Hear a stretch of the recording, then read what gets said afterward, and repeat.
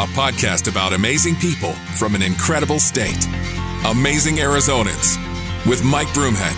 This is absolutely the reason why we do Amazing Arizonans, is people like the story you're about to hear.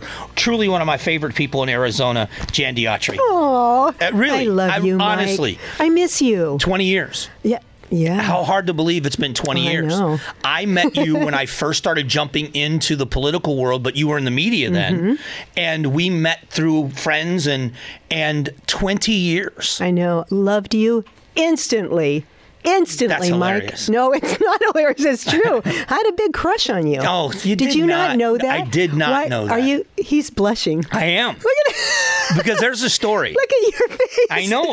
This is great. There is a first. Let's set the table though. Okay. You are a happily married woman. Let's be honest. Okay. It's not like I had a shot. Oh but my God. I No, was I'm blushing. Okay. In 2004, I don't know if you remember this or not. Okay. 2004. Wait, is this going to be embarrassing? I hope so. Oh, God. 2004, I was asked to be the master of ceremonies for John McCain's final rally. Oh, gosh. Before, this was 2008, I'm sorry. Yes. 2008. I remember that. Before the final rally, before the presidency, Right. the election night. Right, I remember You and that. I were set to host a party together at the Biltmore on election night, which got canceled because we got drunk. Yes, right. And it didn't go the right way for our team. God. Oh, my God. Was I crying in the Yes, aisle remember? and you picked me Yes. up and hugged me? Yes. Okay. Yeah, I remember that. But we were at the rally in Prescott. Yeah. And there was a VIP room. Do you remember this? Yes, I do. So we were in the VIP room, and now I was married at the time. It's now my ex-wife.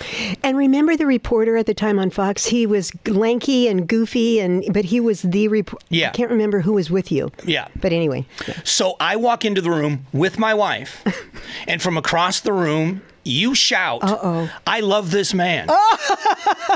And it wasn't McCain. It was me. It was Mike and you Broomhead. came over and gave me a big hug. Is that why you got divorced? No. But she did not have the sense of humor you and I have.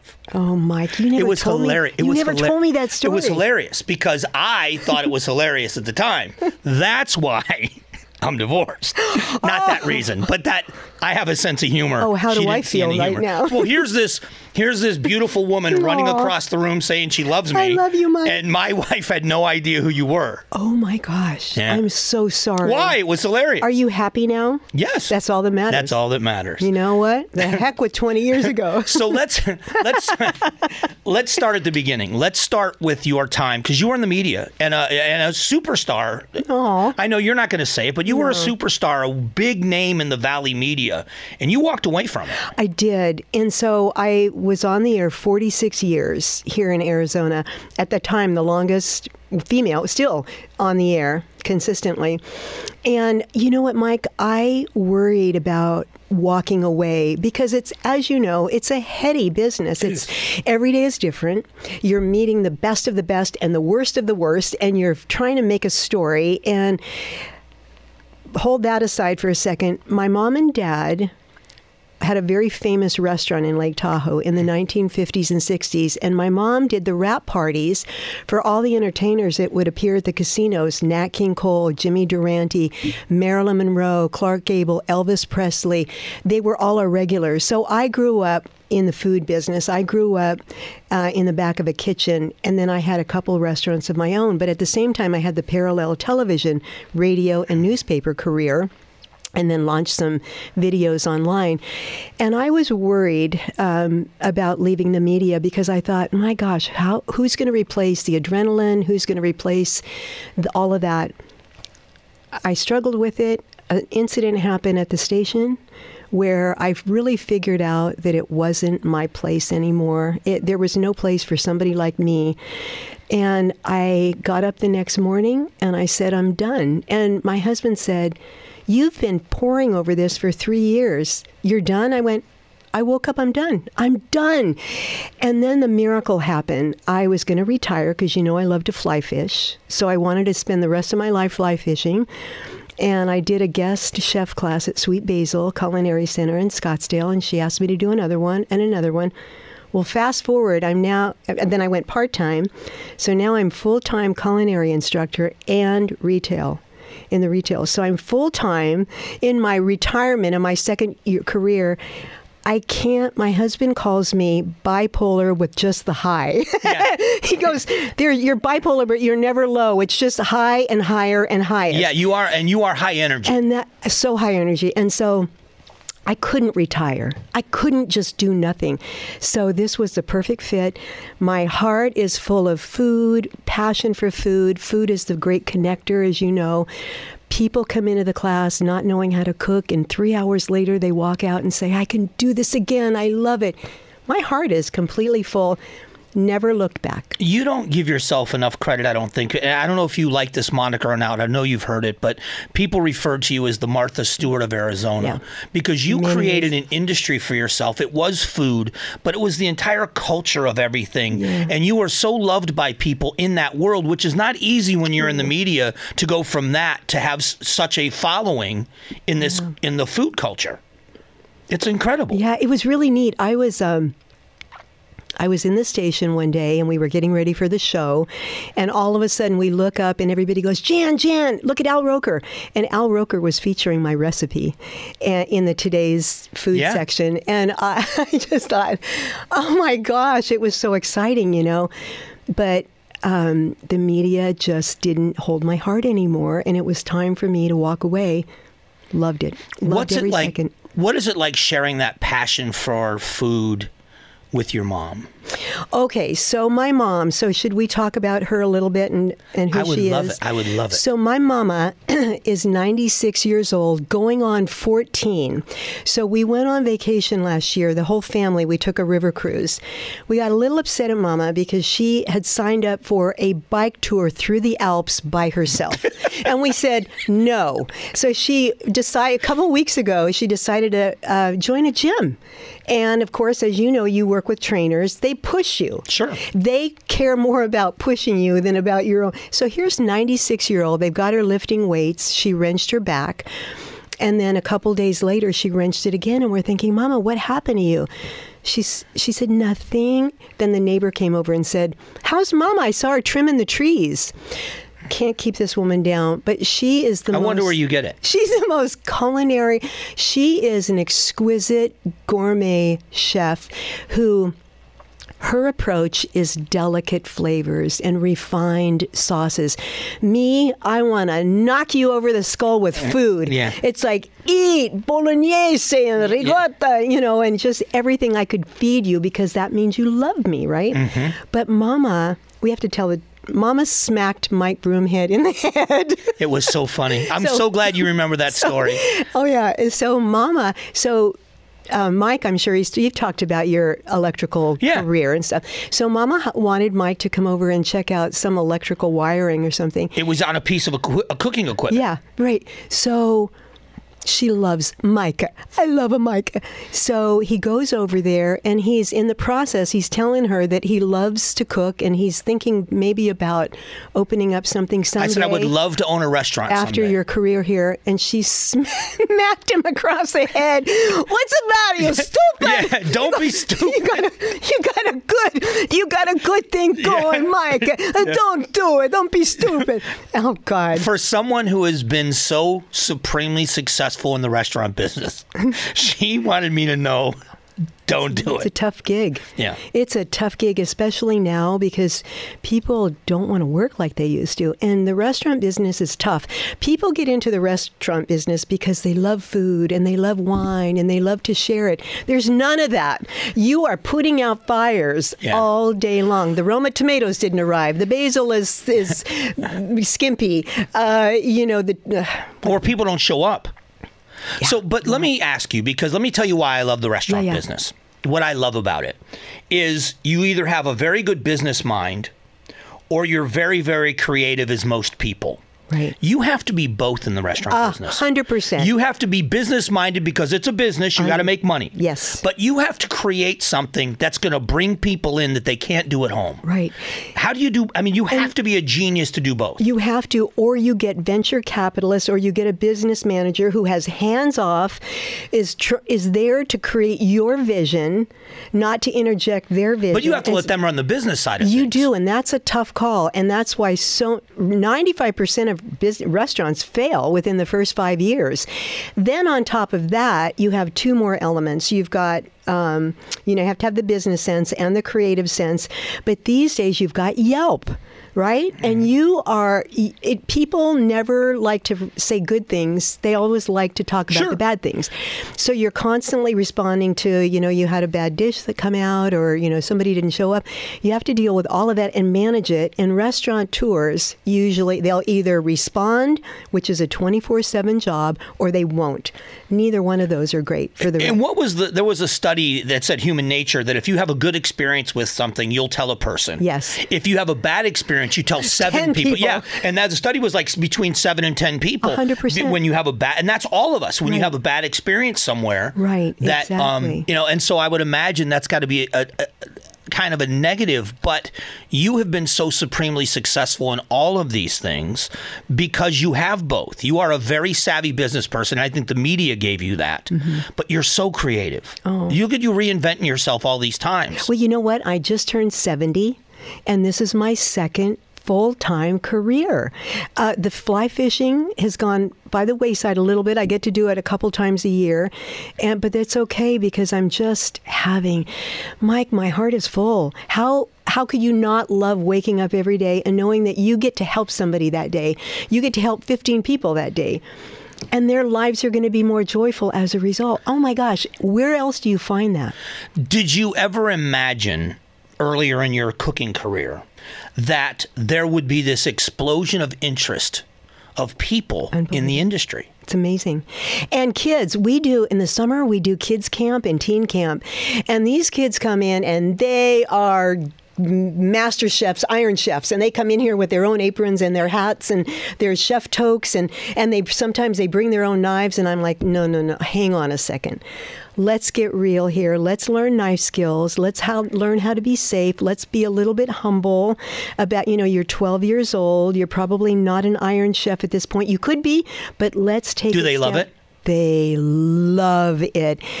They love it. The problem is Instagram and TikTok and Pinterest is teaching kids that they want to be huge stars without the process. Right. And 87% of all Pinterest projects fail because people who do that aren't interested in giving you the step-by-step, which you need in cooking.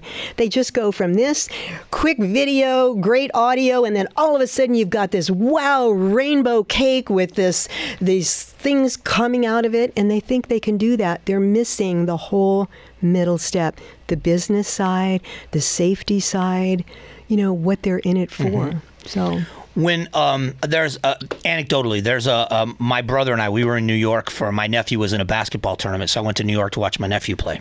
And my brother and I were sitting around in the hotel, and he said, hey, there's this guy in Phoenix that I watch on Instagram that cooks. He goes by the handle 3 pieces of pecan. His name is Chance. I love that. Okay, and it's because his father, I think it was his father, taught him on the smoker, and he always used 3 pieces of pecan wood in the smoker. That's where the name came from. I love that. But he is the head of the president of, I think president is the title, of the Thunderbirds. That puts on the golf tournament. Yeah. Again, but what he's known for, 400,000 followers. Oh my gosh. My brother follows him. And I said, well, I know him. I said, he's a friend of mine. And I sent him a text. He gets asked for autographs. People see him out in public. All the work the Thunderbirds do in charitable work. Means nothing. Everything he did in his business career as a successful businessman. Yeah. And people want his autograph because he cooks on Instagram. Right. And the guy's a great cook. I mean, you watch his recipes. But that connection people have of me.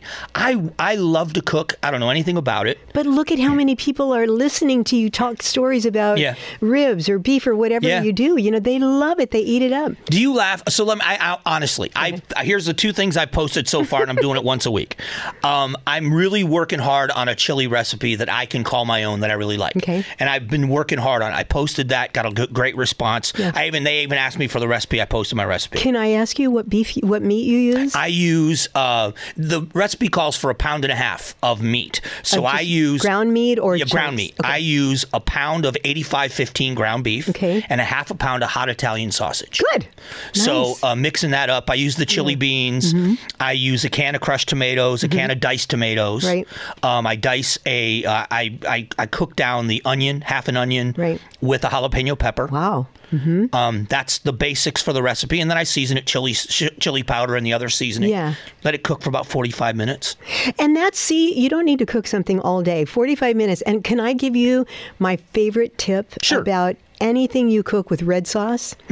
So if you ever come across a recipe for a bolognese, a meat sauce, or a marinara sauce, or any kind of a red sauce, or stew or chili, if you ever see a recipe that calls for sugar, there's never should be granulated sugar in your meat sauce. And I'll tell you why people do it.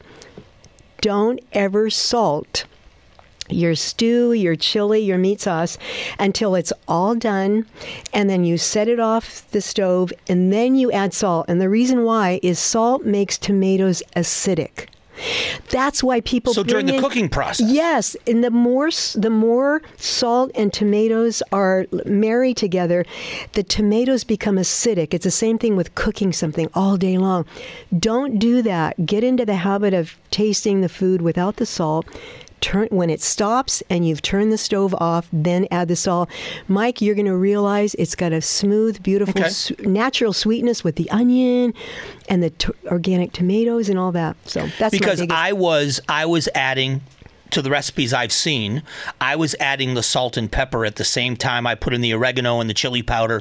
So I'll do it. I'll change it. Next time, do it and let me know if that makes a difference. I will. Okay. So the second thing I posted, and I think you're going to laugh at this because for me it was quite an accomplishment, was I did braised short ribs. Ooh, that is quite an accomplishment, actually. And they actually came out. I liked the way they came out. Yeah. And then the oil, to get the oil off the top, I used a slice of bread to get the oil off the top. Hey. I learned that from Gordon Ramsay. But the reason why I say that is because the connection I have, talking to the audience and everything else, is I love my job. But the response I get about anything food, I'm certainly no expert. I'm just saying, hey, I'm trying this. What are some of your suggestions from people? Right. People are jumping on board to talk about it. It's that one thing that connects everybody. Even if you don't like this particular dish, everybody wants to talk about cooking and food. Do you know who Fran Lebowitz is? Yeah. Okay. I love Fran Lebowitz. She's just a satirical genius. She, in her latest diaries, she said there are two people or two categories in life. Food and music are the only two things that bring memories back, that heal your heart, where you celebrate joy, where you remember where you were. It's the same thing with, you're going to remember when you made those short ribs. You're going to remember when, Simon and Garfunkel did the song on your first date. Music and food change people's lives. They change people's lives. And the people that deliver those two things, that deliver a cooking instruction or a musical note, people love because it's helped them through their life. It's funny you say that because I've said this, and I did not hear her say that, but I've talked about food and music. Even when you are sad and in mourning, our family, at family funerals, there are certain songs that are played at every family funeral. And there's always a meal after. Potluck. In our family, we're twisted because we call it the after party. But there's always an after party in every family. But it is a time where I remember that horrible time when my brother was killed and what an awful experience that was. My God, but when it was over, there was the time where at that point where everybody ate together, that's when people started to share stories, and there was an ability to laugh a little bit about some of the things, and it really helps in the healing. You're right. The music, the very last song we played at my brother's funeral was a Hootie and the Blowfish song because he loved Hootie and the Blowfish. Oh my gosh. And so that was significant, but it was afterwards when we got to meet his friends and the people that he loved outside of our family, and we all got to share our stories. That meal meant so much. Oh my God, that is the perfect example of how food brings people together. You sit at the kitchen table when you broke up with your boyfriend. You sit at the kitchen table when your grandmother passes. You sit at the kitchen table when you've graduated from college. You sit at the table to live and to recall those memories. And it's amazing. And I think people, we've gotten so tech in this world that I think tactile food, I don't know about you, but for me, cooking is my therapy. I will spend 95% of my life at home in the kitchen. It's my world because I love The kitchen is the only room in your entire house where all your senses come alive. Taste, touch, smell, scent, everything comes alive. They're all activated and alive, and it's therapeutic. It's funny. For me, the passion for it has grown more in the last couple of years just because I've been in practice. I got over I'm not going to do this because I don't know what I'm doing, and I just said, I don't know what I'm doing. I'm going to figure it out. Right. And so now I've gotten over the fact that it has to be perfect, so I love it more. And so now I look around at when I'm going to buy a house, I say the next house I buy is going to have gas appliances and it's going to have a kitchen I can cook in. Don't tell Biden that. Okay. Should we go down that road? No, I don't want to go down that. I'm too happy. But I agree with you. And my earliest memories as a child, when I had my first job at 12 years old, was in a restaurant. Yeah. I got hired under the table. I remember in a restaurant. Yeah. I worked and I lied about my age at 15. Me too. To work in a restaurant. Me too. And I remember I started out. I was a prep cook. Mm-hmm. And what that gave me in a mass production setting was I learned in a Mexican restaurant the basics of, in the morning, this is what you have to do. You've got to make the salsa because the salsa goes into the guacamole. That's and right. You have to make the guacamole because it goes into the recipes. Right. And you have to, and I learned that process. Experience. And then as a line cook and all these other things I did, there was a sense of accomplishment for me every day. Yeah. When I would do the lunch buffet at 16 years old. Amazing. That the restaurant would be full and they loved the rest. Now, they weren't my recipes. I was just a cook at the time. But the sense of accomplishment of these people love this. Yeah. I loved it. It's amazing, isn't it? Yeah.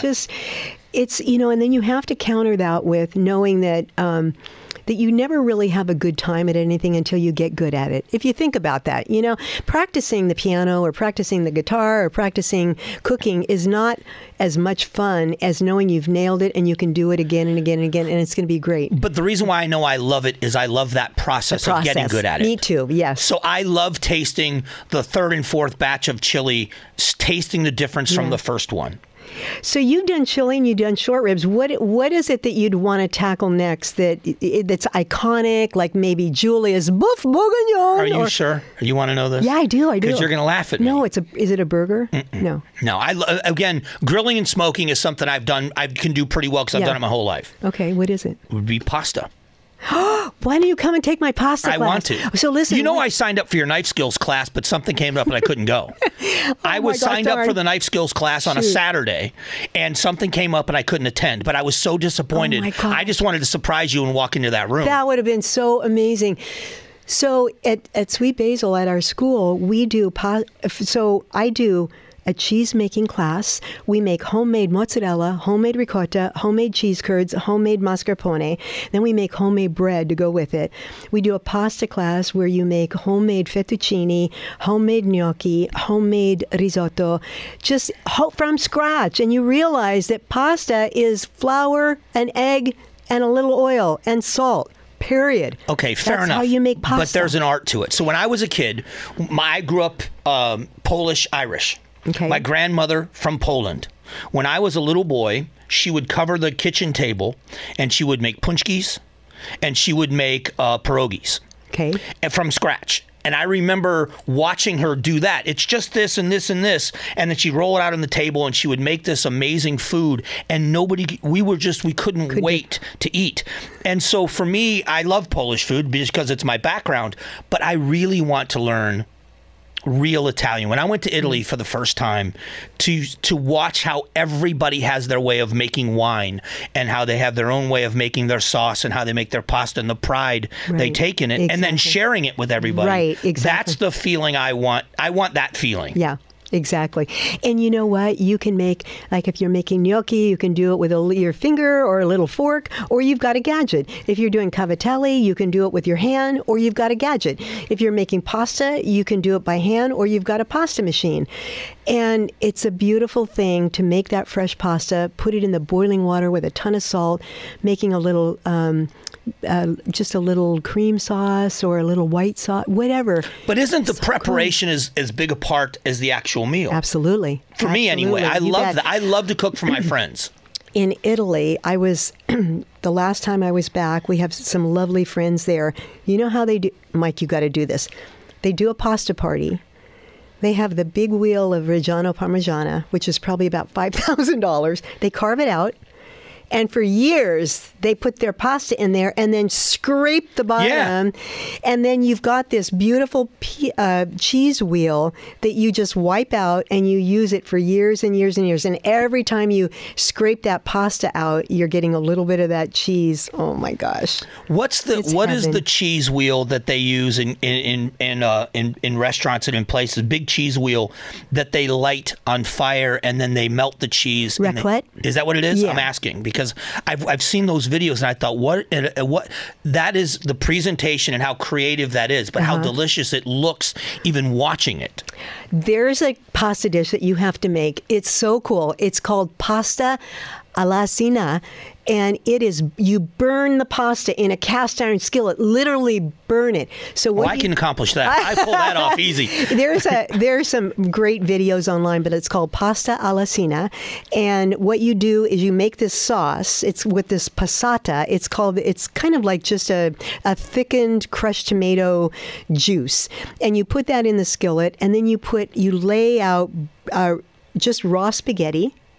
And then you start cooking it like you're doing risotto for about an hour. And then it burns on the bottom. You flip it over. The burnt part goes on the top. Then you burn the bottom. Burnt pasta doesn't sound good, but it is unbelievable. Wow. It's unbelievable. So good. The reason why I'm so compelled by this is I can't sing. I mean, barely. I can carry a tune. If you've heard the Sanderson Ford commercial, I did better than the rest. But I am not a singer. Wait, you sang on Sanderson? Mm-hmm. What? Mm-hmm. We all did. Okay, sing it for me. Mm-mm. No, come on. No, I'm not. Come on. No, there's not a chance I'm Sanderson singing. Ford. Come that on. song. So we all had one line. Which So line? it was me, it was Rosie Romero, it was John Gambadoro, it was Tim Hattrick, it was Priscilla from over there on Mix, and so we all had a line. And what was your line? Sanderson Ford Country. So how does it go? I'm not just you're not triggering me into it. You are no fun. But I came all the way down here to see you, and you're not going to even sing for me? So my point is, the creativity part of it is I feel like you said, you're not happy until you're good at it. But I feel like that's where my creativity lives, is that I can really, when my friends come over, I'm the worst at it because I don't know how to make pasta, but I love lasagna. Yeah. So when my friends come over to share, I make lasagna, but I use the store-bought noodles, and I think, I can't do this forever. Okay. I have to learn how to do this. So store-bought noodles and store-bought lasagna noodles and homemade lasagna noodles they're so far apart. Mm-hmm. The homemade lasagna noodles will literally melt in your mouth. And then if you add bechamel in between the ricotta and the meat sauce and the cheeses, even that, oh gosh, it's crack. It's Italian crack. It's funny because what you say about this is so funny. Can I say that? Of course. Okay. I don't know a lot about wine. I like wine. I don't love it, but I like wine. I went to an olive oil tasting because I never realized. Awesome. Well, because I love to cook, yeah. But I never realized for someone like you, as technical as you are, would notice the difference immediately. For me, tasting that difference and like, oh my gosh, what a difference just that would make in anything. Exactly. Those are the creative things you think an artist, someone that says, okay, they can teach you to paint. They can't teach you to be an artist. Right. And that's the difference. You can teach people to cook. You can't teach them to be a chef. You're exactly right. You know, I'm reading a lot about salt. I'm really going down a road about salt. And salt is the most misunderstood spice in the kitchen. And it's so important. If you think of the words salvation, saliva, so many words, salary. Salt was so valuable, people paid their employees in salt. It started wars. It ended wars. Mm-hmm. And, you know, now we have biblical references. Yes. Salt of the earth. That's right. Now we have all of these $18 an ounce salts that are, you know, fleur de sal and gray salt and sea salt and Himalayan salt and Sicilian salt. It's not about the salt. it's about how you use it. And, you know, a lot of people we'll teach them how to do a good New York steak, and they'll just barely salt it with a little bit of pepper. They're amazed at how much salt we actually put on that steak and then do you salt steak before do you take it out of the refrigerator and salt it, or do you salt it right? Salt, if you can understand salt and how to use it, your food is going to be better. And those are the technical things I would like to eventually learn. I had the former governor, Felisa Symington. We had lunch, and he's a foodie. He is culinary school. Yeah. And I told him, when I retire, I'm going to culinary school. I don't know where I'm going. I'm definitely going. Gosh, that's gonna just be so because great. I want the freedom. I want someone to teach me to paint. And then I want to see if I can be an artist. Right. I love it. I absolutely love it. And I live alone, so I'll eat it for 3 days. I don't care, because I make the recipe as it's not for one person. Right. But I love to share food. I like the experience of. I just think, to me, that's, like you said, it's such a connector. Yeah. But the more I learn, the more I realize what an art form it is. I've watched everything Gordon Ramsay. I love the attitude. I love everything he does. Yeah. But the skill, I don't think Incredible. You can fake that. It's not necessarily reality TV necessarily, but he was on MasterChef, and they had to make a dish in a skillet in 90 minutes, a one skillet dish. I love MasterChef for that very reason. Yeah. And so I was watching that, and there was 60 minutes left out of the 90, and he made a comment. It was all a setup, I guess, about how I could do this in 60 minutes. I don't need 90. And they said, well, go do it. So he went down there and just created this amazing thing in 60 minutes. And by the time he was done, all of these great cooks, I would say chefs, but as amateurs as they were, all of the great things that they made looked amazing until you set it next to his. And you think, there's a master. Mm-hmm. And so that is you. I mean, that's you. Yes. No. I mean, I didn't know if I could teach. I had no idea. I jumped into this situation not knowing if I had the skill set, but it's been in my journey every day I'm learning. And here's what I love about teaching is I become a scientist in the kitchen, and I love it. And my students love that we do that. We experiment. Okay, so yesterday I said, okay, saute these mushrooms, and everybody sauteed them about the same, which is, you saute them till they're soft, blah, blah, blah. No. You saute those in butter for a long, long, long time until it all evaporates. And then the butter becomes brown, and you get this nutty flavor. That's when a mushroom is done. So we set up raw mushrooms, medium, and they taste. And it's a science project. It's like, why? What is the Maillard? What is the caramelization? What does that mean? How does that work? So they're really learning why something tastes good or why something tastes bad. But I don't know that people are going to have the passion for it if the person teaching the class doesn't have the passion for it. Don't you? I mean, that would be Absolutely. in anything. It's in school. I loved I took a journalism class because of the teacher. I hated math because of another teacher. So yeah, they're very influential, Yeah, and so the path for you has been so interesting to me, watching and knowing you and all this stuff that you do. To see you where you are now, you said, I've got my second career at 70 years old. Full blown. What's next? I mean, what is it for you that you still, is it how many students you can teach, or is there something more you want to do? You know what, Mike? I think it's going to be like it was with television. I'm going to just say, I'm done. When I'm not growing and I'm not there 100% and I'm not giving my full heart, then it's probably time to just, I have to retire at some point, right? I have to. Why? You know what I want on my gravestone? Isn't your mom 96 and not retired? Yeah, that's right. Okay. On my gravestone, I want these two hands with this towel just wrung out, just going, I'm done. Yeah. I'm just done. Yeah. But I'm nowhere near there, What I'd love to do is spend time. We have 33 rescue animals, and they've all suffered because I haven't had a chance to be with them. I want to spend more time with family and my husband and the animals and fish. So I've got to figure out how to do that before I'm 96. Yeah. Before your family's telling you, no. I know, but Mom could do it right now. She would go fly fishing with me. She would go flying with me. She would do anything with me right now. When you look at what you've accomplished, What are you most proud of? Oh my gosh. I wasn't expecting that question. That's a big question. Longevity in the media, highly respected by your peers in the media. In the world you're in now, you've blazed a trail for yourself. What is it you would say? Oh my gosh. Can't believe I stumped you. You really stumped me because I never think about those things. I don't know if people like me. I don't know if I'm regarded. I don't know. I think I do know. The thing I'm most proud of is the connection that I have made with people and that they trust me. Mm-hmm. I do have a story about that if you have time. Absolutely. So I don't know if I should say this. Well, even better. But it's people that, if knowing that I can help people and that they respect me for it and they like me for it. You know, I don't know, Mike. I don't know how to answer that because I don't live in that space in my head. Yeah. Because I think the thing I'm most proud of hasn't happened yet, in a way. Mm-hmm. Everything I've accomplished, the awards and the longevity, and that has been great. I don't know. But a lot of times, like in our world, that's what other people think of us. Yeah. If my show wasn't popular with certain, I wouldn't have a show. Yeah.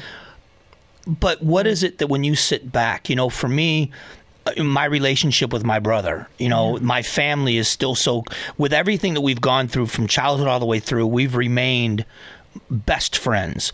And so that relationship is something I'm very proud of because we live thousands of miles from each other. We only see each other a few times a year. But those are the kinds of things that it matters to me what they think. That to me is that's an accomplishment to me, is that the people you love and what they think. Yeah. Because others you're going to disappoint on a regular basis. Always, yeah. If I disappoint them, I think for me, then I know I'm off track. I think that's really true. I have a picture of Jesus in my bathroom, and it's being held up by my Emmy. So I don't see my Emmy. I just see this picture. I guess I could get a legit frame for it, but I don't know. It just worked. So when I leave the bathroom and I'm done with my hair and everything, I look at his picture and I just say, let me be a force for good today. Let me be available to help, and let me be available to make somebody's life better. Every day, that's my mantra. And at the end of the night, I go, did I do that? How did I do that? And if I'm so aware, especially in retail, people always have stories, long stories that they want to talk to you about. And the phone's ringing and other people are waiting in line. But they want to talk about what they want to talk about. And you have to be patient and just listen, because you may be the only person that listens to them that day. Right. And have that presence of mind. We're not going to turn this into a sermon, I guess, but the Apostle Paul, in a study of his life and how difficult it was, and he was chained in a hole in the ground and said, I've learned to be content wherever I am. Absolutely. But if you look back at what the Apostle Paul prayed for, he prayed to be usable. He didn't pray for it to be easy. He didn't pray for great accomplishments. He prayed to be usable. And That's I thought... exactly right. And how usable was the guy? Writing so much of the New Testament, if you're a Christian. Talk about someone that had their prayers answered. In prison. Hard life. Yeah, horrible life. Yeah. But just prayed to be usable. And that's exactly my prayer in the morning. Yeah. So what do you say?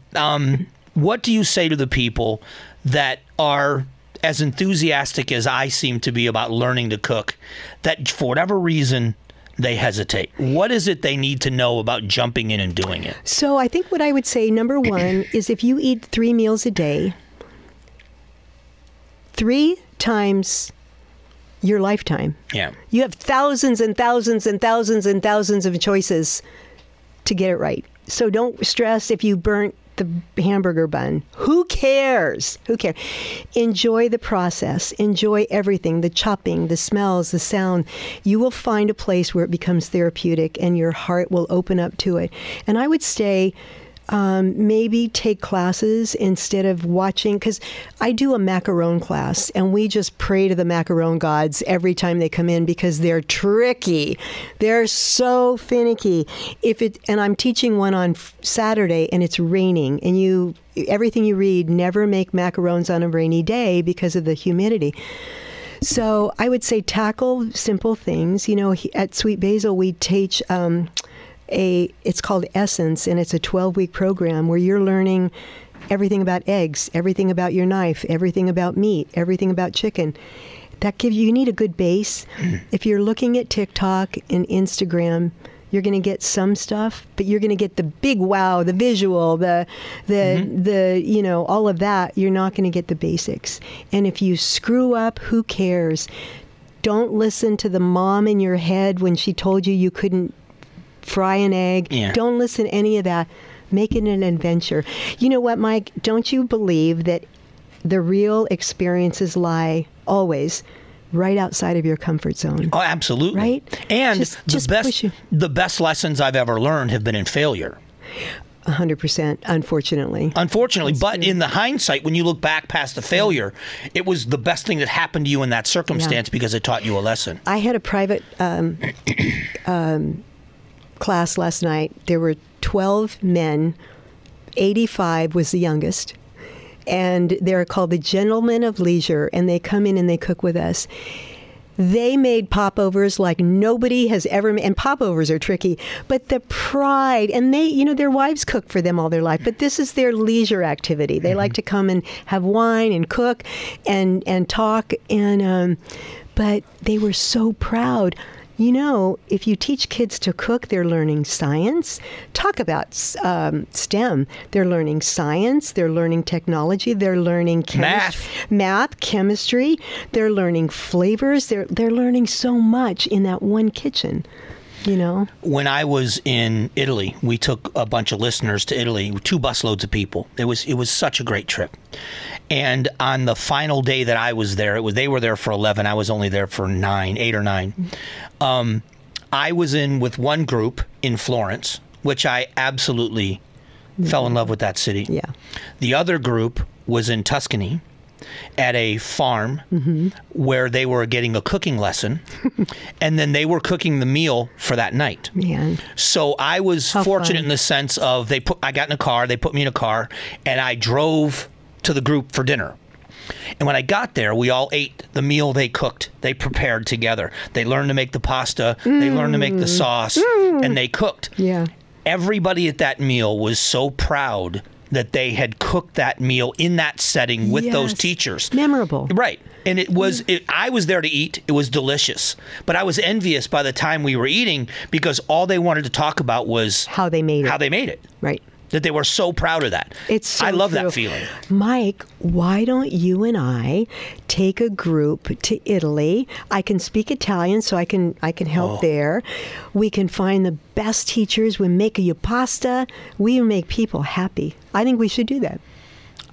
Don't threaten me with it. Julie is over here. Julie is in. She's the producer of the show. Julie She's in. Says yes. Her hand is up high. Yeah. Done. We should, and we should do this. We should because there's no better time than planning it now. And I'll tell you why. I want to go back. She's coming. You're going to be she is, and you're going to be disappointed in me because when I went to Italy, it wasn't my choice. I didn't set up the tour, the time there. We went to Pompeii, which was fun. Yeah. I mean, I like Pompeii. Did you go to the Amalfi Coast too? That's why you're going to be disappointed in me. What the heck? The tour did not include. So here we are. We can see the Amalfi Coast in the distance. Okay, so we're going to Positano. Yes. I got buddies there. That's where I want to go. They have a restaurant right on the water. It's called Le Tre Sorelle. They're wonderful guys. And they will give us cooking classes. I know they will. I think that for people, I'm growing up the most uncultured person on the planet. And the more, honestly, I mean, I joke about being a redneck kid growing up. I was honestly, we were dirt poor. And it was, hot dogs and beans. But the more I learned about culture, food is such a big part of it. Yeah. Our first meal in Italy was at a place that was, I'm sure for them, very touristy, but for us was an incredible experience because it was a meal, and along with it, it was an opera house. Oh, wow. And they performed during the meal. Oh, my gosh. So with every course, there was a performance. And so we were learning the music, we were learning the food, and it was an incredible experience. We went to farms, and we went to a farm for dinner. And there was 2 busloads. So it was 90 people, or close to 90 people. Wow. And they had a dining hall set up. But it was all the homemade wine from their winery. and their food and the ability for us to buy wine. You bought the wine as much to remember the experience, as much as how delicious it was. Right. It was those experiences I would hope everybody could share. I liked Paris. I loved Italy. I loved Italy. I agree. You know what I love about you so much, Mike, is that everything you do, everything you talk about, you're so real. You're the real guy. You're the real deal. You talk about food, I can taste the pasta. You talk about politics, I understand that you've done your homework. You understand what these guys are saying on both sides.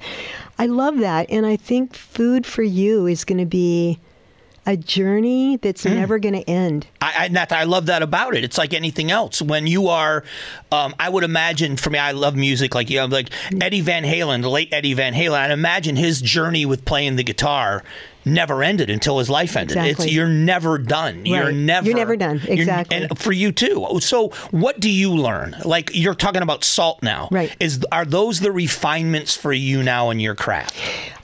Yes, because we're cooking. I teach everything now from Italian, Asian, Thai, French, Middle Eastern, Mediterranean. We do knife skills. We do sausage making, all of these things. And what I'm trying to find is foolproof recipes and foolproof techniques where, we tell people, somebody said, well, I made this chocolate chip cookie recipe and I loved it and I made it again and it didn't turn out. Okay, why? Let's stop and figure out why.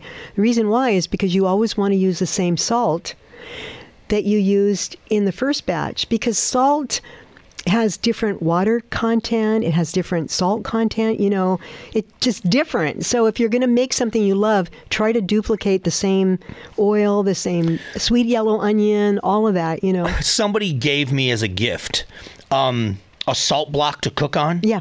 And I've been terrified to try it. Only because I don't know if I'm going to get it right. But I've also heard that cooking on that salt block is an amazing... Fantastic. Yeah. Yeah, it's really cool. Try it. And then I have one actually on my dining room table and I've got plants on it because it's just so cool looking. Yeah, it is very cool. Really it looks like a piece of stone. Yeah, it's awesome. Yeah. But no, I think that just getting better and learn. The thing is that what I was so fearful because I thought, well, gosh, I know a lot about Italian cooking and American cuisine, but I don't know much about French or Thai. You realize that a recipe, ingredients are ingredients, and it just depends on whether they're good ingredients. They may be hot chili for Thai. It may be pepperoncini for Italian. It's all the same. And the other thing is, you can learn to cook from a recipe, but you have so many judgment calls as you're finding out in the kitchen. Okay, well, the recipe tells me butter. Okay, I know brown butter is going to give it more flavor, so can I make it a brown butter and not a solid butter? So those are the things that I'm interested in, is enhancing the flavors and refining the process a little bit. I didn't think I would be able to tell the difference. You know what I mean? That I knew I wasn't a step forward, right. That you can. Yeah, is that I didn't. When I go to a restaurant, I love the meal, but I can't dissect in my mind what's in it. I don't have that kind of a palate. The more you cook, the more you will. Well, that's the thing. I thought, well, if I make a recipe and I change something, am I going to tell whether or not it makes it better? But when you do and you can taste the difference, as silly as it sounds, it's like that's an accomplishment for me. I will tell you some things never... If you buy these, I will come and smack you in the head. And Mama will be right behind me doing the same. Never, ever, ever, ever buy garlic in a jar. Okay. And the reason why is, who knows what that is? First of all, it's brown. Mm-hmm. It's rancid. It's been probably on the shelf for decades. So the diced garlic that comes in a jar. Yes. It will ruin your dish. And now there are restaurants that will put it on their pizza and you can taste it immediately. It's just, it's really pungent. There's something off-putting about it. Look, you got fresh garlic in the store 24/7. It keeps in your, on your counter for ages. Use that. So use a good olive oil. Use a few ingredients, but make them good. So this is I don't know if these tips matter, but they matter to me. So bear with me for a minute. That's what counts. Where do I go to get really good fresh herbs, because when I go to the grocery store, they have a vegetable section, but you don't see fresh rosemary and fresh thyme and the fresh herbs and that you would need to cook with. Right. So I end up buying those packaged ones just to get them in the recipe. Right. Where do you go? Well, that's where you go. Unfortunately, you here in Arizona, Mike, rosemary grows like a weed. Basil grows like a weed. Italian parsley grows like a weed. So you can have a little herb garden and grow those all day long. They're amazing. They're strong. They're hardy. Rosemary, basil, and parsley for sure. Because you can usually at the grocery store find parsley. You can find cilantro. Right. But some of the others, it's either out, and when you do find it, it's not fresh in a bunch. Go to Home Depot and grab a little rosemary plant.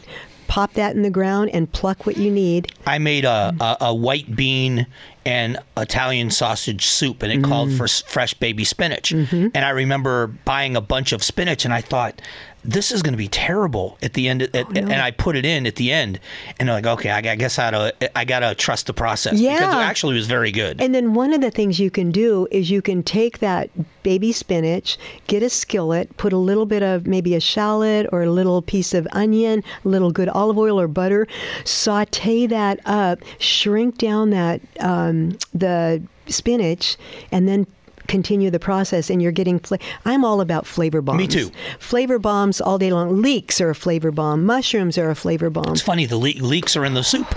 Leeks are my favorite flavor bomb on the planet. I put them in my soup. I put them in my sauces. I put them in my stew. They impart such a rich sweetness to it. Again, going back to the sugar in the pasta sauce. You don't need to do that. You've got vegetables that will give you the sweetness. And that's the fun for me of learning what I'm doing. Yeah. And so the older I get, the more I want to spend time learning things that I love. I like my job. I love my job. But there's nothing but joy in the kitchen. I know. It's amazing. You know, there should be a show on the Food Network, because all of the shows are in the kitchen, but the real decisions are in the store. So they should have a show that goes around the store and says, okay, this olive or the Calavetrano olive, do I do the why am I using organic tomato paste when the regular tomato paste is $1.50 less? You use it because it's going to taste better. Right? And so to have somebody guide us on, we bypass rutabagas and parsnips and leeks all the time because we don't know what to do with them. Right. They're amazing in certain foods, amazing. But I don't think we have enough knowledge. And certainly not to knock any grocery store produce managers. They know very little anymore. It seems like there used to be the produce expert. Because there was a place that opened in town, but it was only open for a minute, and they had all of the fresh vegetables and herbs you could ever want. Where was that? I can't remember the name of it now, but it was only open for a very short time. Oh, that's too But it was bad. going to cater to the chefs and to the people that love food. But I think for what it was going to cost them in that space, they ended up going under fairly quickly. But that was the place you would go to where you could get all of the fresh vegetables and herbs that you wanted. But it didn't last because the clientele couldn't keep up the That's too bad. Yeah. That's a shame. Mike, one of the things that I love to teach in class are tips that really save people money and time.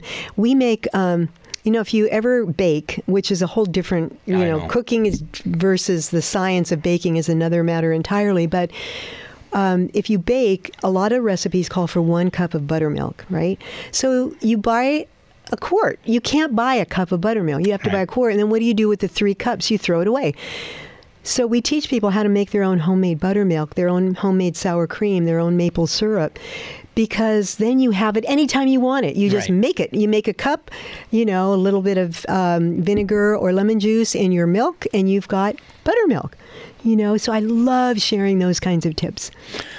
So we're going to do the Italy trip. We're going to do the Italy trip. We are going to do Julie, right? Julia. So her name's got the perfect name to go to Italy. We're going to because we're going to do that. The exposure to culture for me. Before we close this out, I want to ask you this because of your familiarity with Italy. my breath was taken away a couple of different places in Italy, multiple places. There is a town up about 900 feet above the ground on a plateau. Is it San Gimignano? No. Orvieto. Are you joking with me now? Do you know that I've spent a lot of time there? Are you kidding? Oh, I swear to you. If you go... I cried. I took the funicular train up. We got on the bus. We went into the middle of the city in the square, right by the Duomo, which is all mosaic on the outside, no paint. And before I went into the church, I was crying. I know. Okay. Orvieto is this Etruscan ancient fortress on a hill that's surrounded by the most beautiful stone fortress.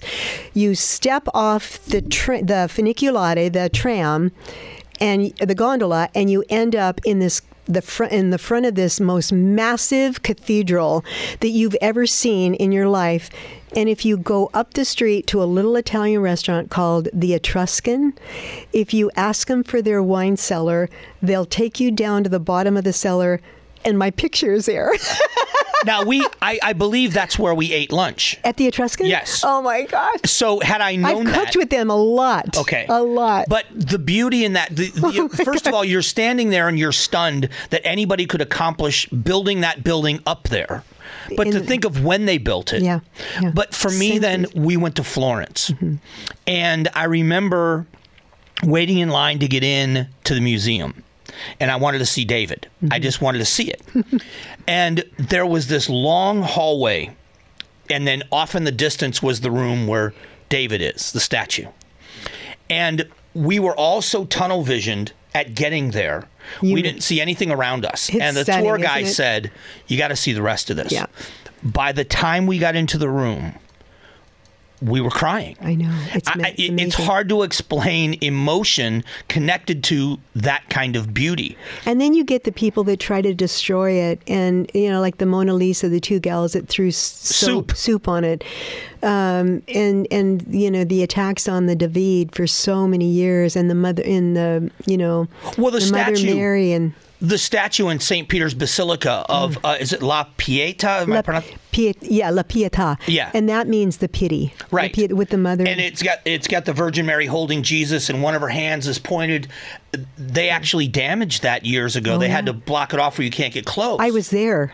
When it happened? Yes, I was 18 years old. No. Yeah, and we went, and it was we couldn't see it. I was with my mom. It was my first trip there with her. And to walk into St. Peter's Basilica and realize there's 11 altars in there. Now, I was raised Catholic, but I'm not a practicing Catholic. So it wasn't the significance of my faith. Just the beauty. The beauty of it. And how two hands from one man, multiplied can create something like that. And then when you find out he was 23 when he did it, to walk into the Sistine Chapel, which, by the way, much smaller than I imagined. Everything is. The Mona Lisa is like a postage stamp. Yeah. You're expecting this huge thing. Yeah. It's like a little thing behind glass. But when you walk into the chapel, I expected it to be a bigger room. Right. But you can't. You don't know where to focus your eyes. I know. From the ceiling to the mural on the back wall. But the culture and the attention to detail and the pride that people have in their history, and to be in downtown Rome. And I explain to people, if you drive down 3rd Street in Phoenix, you run into the Footprint Center in the middle of town. Right. In Rome, you turn a corner and the Colosseum is in the middle of downtown. Right over the freeway. It is. You're in this modern city, and then you walk back in time. It's amazing. You're in the middle of downtown Rome. They're looking for a place to park the bus. And you get off the bus, you walk half a block, and you're in the Forum. Exactly. It's incredible. It is. It's amazing. Well, Julia is still in the room, so we are going. Okay. And we're taking her with us. We are. Or she's taking us with her. One or the other. We're going to figure this out. It will be one or the other. But I just wanted to say thank you. Absolutely. We've known each other for 20 years. You have been one of the people that I've admired the most, because when I was new in the media business, because I didn't ever intend to do this for a living. What? I didn't. How could you? You're perfect. You're perfect at it. I had no knowledge or intention that this is the direction my life would go. Right. And I met very, very blessed. I met a few people along the way, and you were the first that was an example at the time you had the media career was going on, you were the radio show was going strong, and you were so loved in the industry, and I thought how you connected with people, and I thought the only way I'm ever going to survive in this business is if I can connect with people. You were someone I admired from such a long time ago, and for all these years later for us to still be friends and to see your success, and everybody loves you as much as I do. Thank you, Mike. I think it's amazing. Oh my God, thank you so much. You know, kindness and humility, if I can have those two things, if I can be a kind person and have humility, then I'm good. And you from the perspective, I've never seen you not have both. Thank you. And we've been in some political rooms together. You know, and we've done some of those things together. That night, I was crying my eyes out. We were supposed. Do you remember that night? Yeah, we were at the Biltmore. We were supposed to host the VIP party together, and we were the only two in the room. The only two in the room. This was, for anybody, this was the night that President Obama beat John McCain on election night, and they came to us, and at the time both of us were relieved that they canceled the party. Oh my gosh, yes. Because we didn't know how we were going to host a party. At least I didn't, when the news had been so bad. I've never in my life worn false eyelashes, and I wore false eyelashes that night because I wanted to be wow, and boy, the tears just peeled those things off one by one. I threw them out and went home and went, okay, now what? But that's the thing, in that world that can be so contentious, and it's gotten even worse over the years, but to be in that world and not be affected and not have it affect you and jade you, that was an accomplishment for you. For you too. Well, these are the examples that at some point you have to be an observer. Right. And exactly. I love it. I absolutely love it. But I don't want to get so invested in something anymore where I'm angry. And I can feel the anger. Yes. I can see the anger. I don't want to be angry. Boy, and that's so healthy. It's just healthy. You know, you take care of yourself, you work out, you do mindful things that help you grow. Yeah. The anger, I believe that for a lot of people, they get cancer and they get disease because there's anger and they don't know how to get it out. And it's anger gone inward that creates, I think, that's stress. Yes, and that can create all kinds of problems. So let it go. You got to let it go. Well, I am so glad that you're happy and successful, and it's great to see you. So happy. And the next time they hear from us, it's going to be when they can sign up for our trip to Italy. Amen. And it's going to go fast, so sign up now. And what will be the best time of year to go to Italy? What's the best time of year to go? You know, you could either go May, June, July, or you can go... Now, August, we don't want to go because it's Ferragosto and everybody's on vacation. Unless we all want to go on vacation to Positano or Capri or to Sorrento. But in August, everything shuts down and the whole country is on vacation. But I would say June is perfect, or September. Okay. June or September. Is Julia listening? She's listening. Okay. She's taking notes. So her and I, I'm sure, are going to be having a conversation in the morning. You know what? We can do it. Why not? It's a no-brainer. And people, their lives will be changed for pasta. And my fear is, because I don't speak Italian, is the communication part of it. So you got me. I was one last story. We took a tour group the first week of June. Now, my birthday's June 4th. And the first week of June, we went to France. An 11-day trip. But the significance of going at that time was for the anniversary of D-Day. So we were in Normandy. I remember that, yeah. We were in Normandy. We got to go to Belgium and Luxembourg for the anniversary. But while we were in Paris, I've never seen people drive like they drive in that city. And we're on these huge buses. No rules. Well, here's what's funny. The guy on the tour, great guy, lives here in the Valley, and he's been doing tours since he was in college, and I think he's in his 60s now. So he really knows. He speaks French. He lives in France part of the year. Yeah. But he doesn't speak Italian. Well, we're in Paris, and our bus drivers are his bus drivers from Italy on his tours in Italy. They don't speak English. He doesn't speak Italian. So he's doing what every American does, is if you speak slower and louder in English, they'll understand. Right? So I was with a girl that speaks 7 languages. So we had to sit in the front of the bus because she speaks Italian. So he would speak to her in English. He would speak to them in Italian to get us to where we needed to go. Oh my God. In this maniac, and it's not a maniac city, but the drivers, they drive these little scooters. And they know exactly what they're doing. And they zip around like flies. Yeah. And they're this close to buses doing 45 miles an hour. It's insane. It is. And if you are in this lane and you need to turn left, nobody gets angry. You just turn left. That's right. And if you're on the autostrada in Italy, if you're not going 400 miles an hour, they're gonna honk that horn until you pull over. It's crazy. It's real scary. Well, but for me, the barrier was the language. Yeah. Because in a lot of places they do speak English, but I want to communicate with people. Right. And I'm not afraid to try, but I don't know how to speak. Mike, all you need to learn is this. Andiamo mangiare. Do you know what that means? Mm-mm. Andiamo mangiare. Let's go eat. Right. But then how do I order the food? Point at the picture? Let's see. You can say... I can't just eat spaghetti forever. No. You're going to say specialità della casa. Okay. House specialty. Dammi la specialità della casa. And so here's what I did in Rome. Now I'm telling you all these dumb stories. We stayed at this beautiful hotel in Rome for 4 days. And right up the street from the hotel was something called the American Cafe.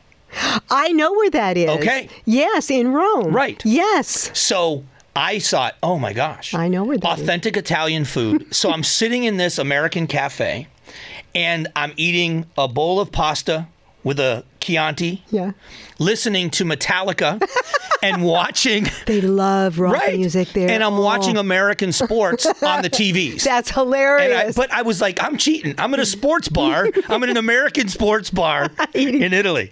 But it was my cheat. It was like, okay, now I know I can get along here. Yeah. Food was amazing. Oh, no, that's not going to be a problem. That's not going to be a problem at all. All right. Promise. Promise. Okay.